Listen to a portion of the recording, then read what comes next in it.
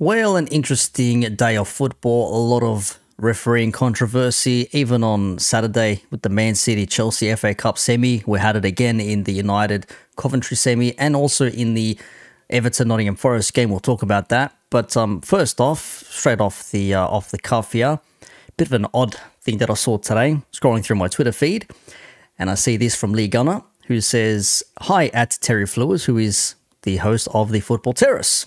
And you'll notice a detail which I'll point out in a second if you haven't seen it already. But he says, "I seem to have had multiple comments deleted on your channel this week and appear to have been banned and blocked from commenting. I checked it on my Reacts account and I can't seem to find any of my comments using my main. Any reason for that?" And then I'm thinking, what is the reason here? And then I'm looking at this, I'm looking and I'm saying, hang on, something doesn't sound right here. There's meant to be a blue highlight here. And of course, when I go into a new tab and I search, I get this. Look, fair enough. People can block anyone they want. That's not a problem. I don't know. Maybe it's because I was interacting with, I don't know, Lee Gunner's tweet perhaps. Maybe he doesn't like my coverage of him. Surely he might have seen what I've been saying, just, you know, calling out some of his practices with the thumbnails and the content and all that sort of stuff. Maybe he doesn't like it. Fair enough. I mean, I am a football commentary channel as much as I am a Liverpool channel, yeah, to some extent. So fair enough. You want to block me? By all means, no problems. I'll still watch your stuff. I'll still nitpick at what you say. If I find something to speak about, you best believe it will be there. You know, don't go anywhere. Don't go anywhere. We will be there. We will be there. And of course, just in response to that, they tweeted on the community tab saying, "No user is blocked from the Football Terrace. Thank you, TFT admin." So maybe they did it beforehand and then posted this. Maybe this is somebody else's. It's hard to say. You can't really see what it is. Even looking at it, there's no actual anything. So this could be a screenshot. I mean, you can see a little bit of the screen grab down the bottom there. It doesn't specifically say the Football Terrace, so who knows, might have been removed or whatever. Yeah, it is what it is. So anyways, there's a bit of football YouTube drama for you out there. But now to more pressing matters. We had the Nottingham Forest account tweet out something that I had never seen before. Now, we know with Liverpool, we tweeted out with the whole Tottenham Hotspur thing with the VAR, good process and all that sort of stuff and incorrect red cards and obviously the goal that should have been given onside but was called offside because they couldn't decide what the fuck they were checking for. Nottingham Forest were, by their own accounts, denied 3 penalty calls, and they say, 3 extremely poor decisions, 3 penalties not given, which we simply cannot accept. We warned the PGMOL that the VAR is a Luton fan before the game, but they didn't change him. Our patience has been tested multiple times. Now, of course, Luton being in the relegation battle as well with Nottingham Forest. Everton to a lesser extent because they got their win, even though they got the whole points deduction.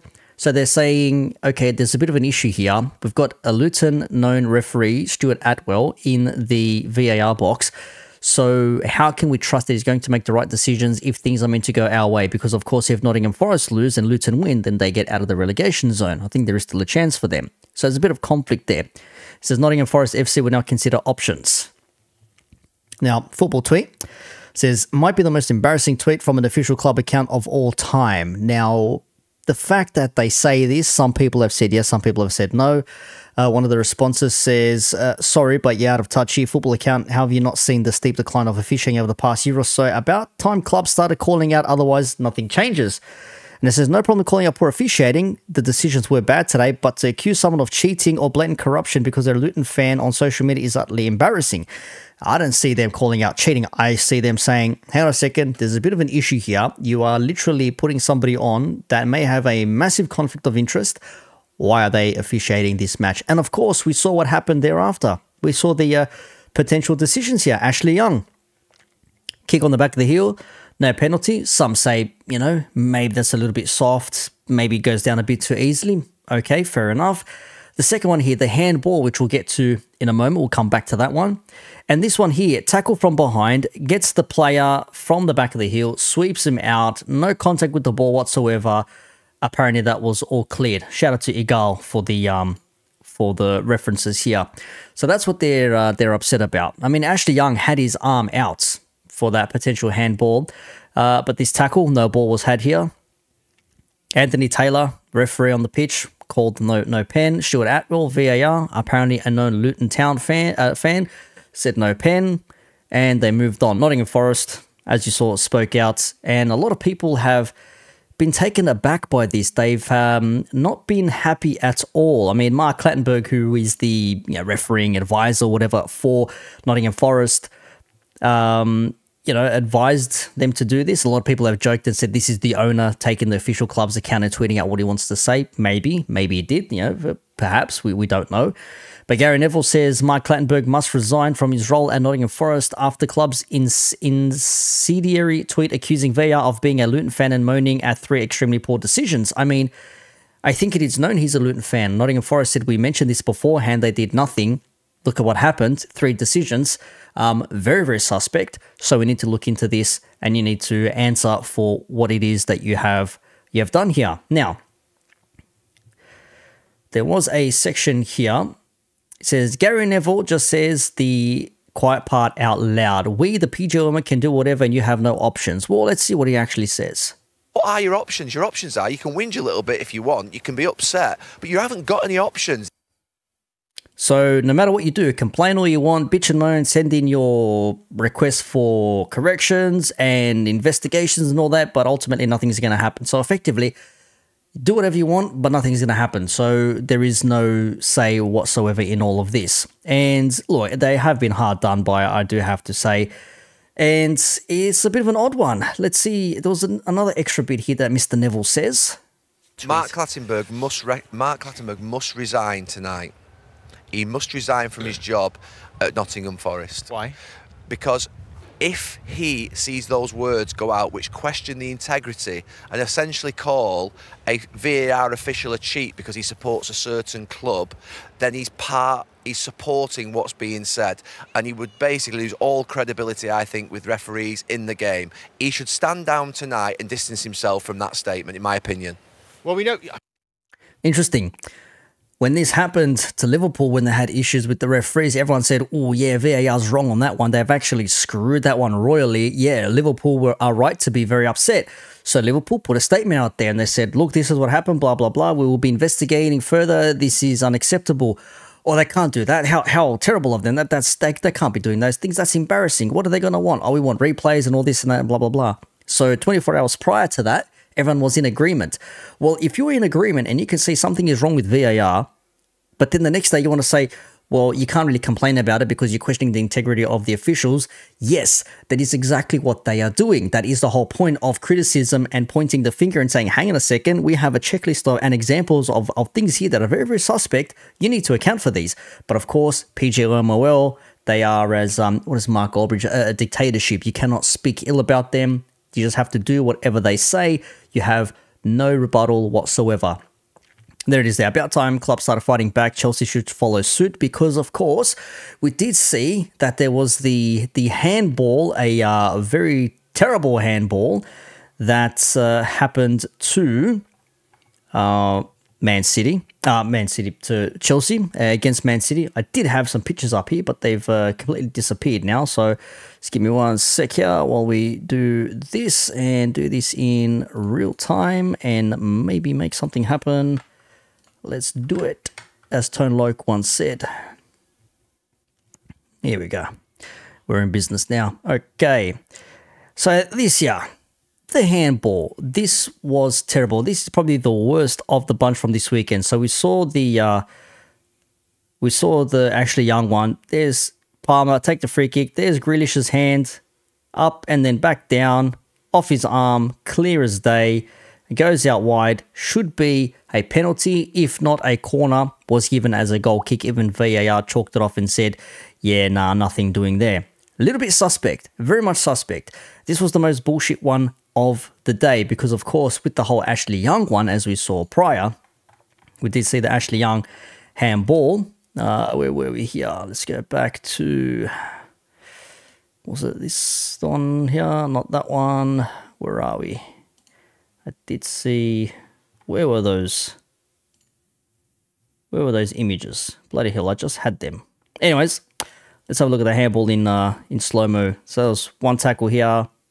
This was the handball. Now, this one you can say is from close proximity. Very close proximity there. You can say, okay, maybe that's a little bit harsh there, but the other tackle definitely. But that was looked at and said no handball, whatever reason, right? And then you go to this. This one is more clearer than this one, than the Ashley Young one, I should say. Ball deflected off Grealish's arm, out for a corner. Should have been a penalty. Goal kick was given.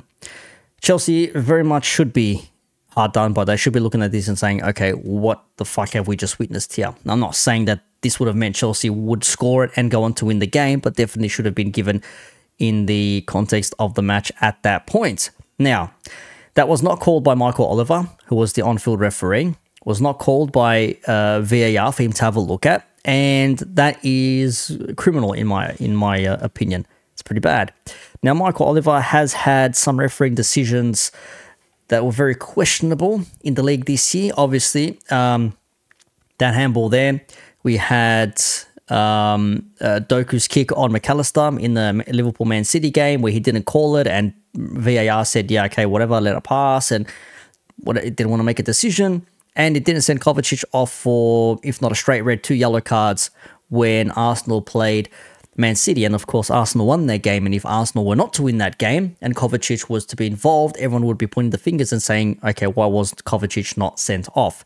That's pretty much bullshit. Now, your conspiracy theories, lay them out if you like.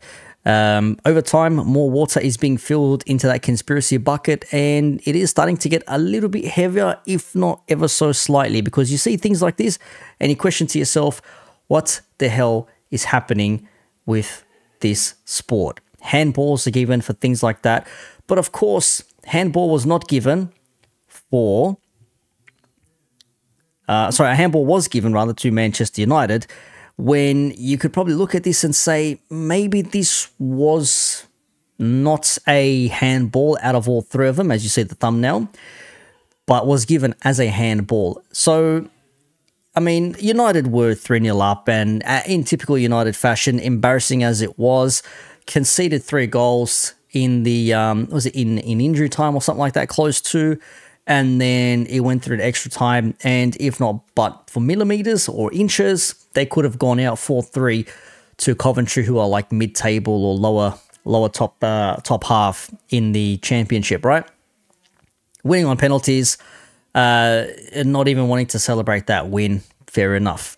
Wan Bissaka is I can't even watch the damn video. He is 1 meter away. That's another example here, and a handball there. Bloody hell, should have checked the video beforehand. Yeah, there's the handball there again. Let's go. I can't even search. What's going on here? Bloody hell. Handball. Here we go. Wan Bissaka. Let's have a look here. Look how close he is. Look at how close he is there. That's messed up. He's what? 1 or 2 meters? 2 meters at best from when that ball comes in, so quick. And even then, if you actually watch the replay, he tries to move his hand back behind behind himself by his side. It's just he's not quick enough to move it down. So you say that's probably the most harsh out of all of them. Even Ashley Young's, he sort of like moves his arm out a little bit. You can say fair enough, that maybe would have been a handball. But that was probably the most harsh one out of all of them. I mean, what is he supposed to do? I mean, if you compare the Grealish one, again, you want to look at this one here. Like, look how far away he is. There's plenty of time for him to hit, and his arm's out as well. That's madness. That's why you're looking at this and you think like, how the hell is that not a handball? Clearly off his arm, out, and should have been a penalty. Wasn't, but you know, this is what actually got called as a penalty. That is actually mad. So there's your VAR. We've got clubs that are actually taking a stance against the PGMOL and the league or the FA or whoever it is that they wanted to take this against. And now we've got people like mainstream media, the main broadcasters all saying, well, this is wrong, this is embarrassing from a club. Well, hang on a second. If you have been wrong done by, would you not want to speak out and say, hang the fuck on a minute, this is complete bullshit. Conflict of interest. We told you about this beforehand. You did nothing. If nothing happened in this match, if there were no contentious decisions, you would probably not a chance you would have seen that Nottingham Forest a tweet come out or the statement or whatever. That would not have happened. But because you gave them a reason to speak, they spoke out. And that's what people are panicking about. Nottingham Forest are speaking out. Liverpool are speaking out. Arsenal are speaking out. Everyone that has been wrong done by from the PGMOL, apologies mean jack shit after the fact. They're not going to change what happened.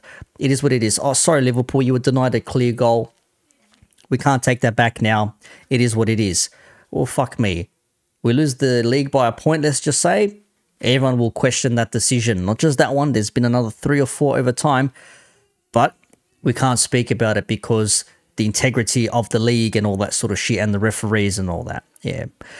You let me know your thoughts down below. I'll see you on the next one.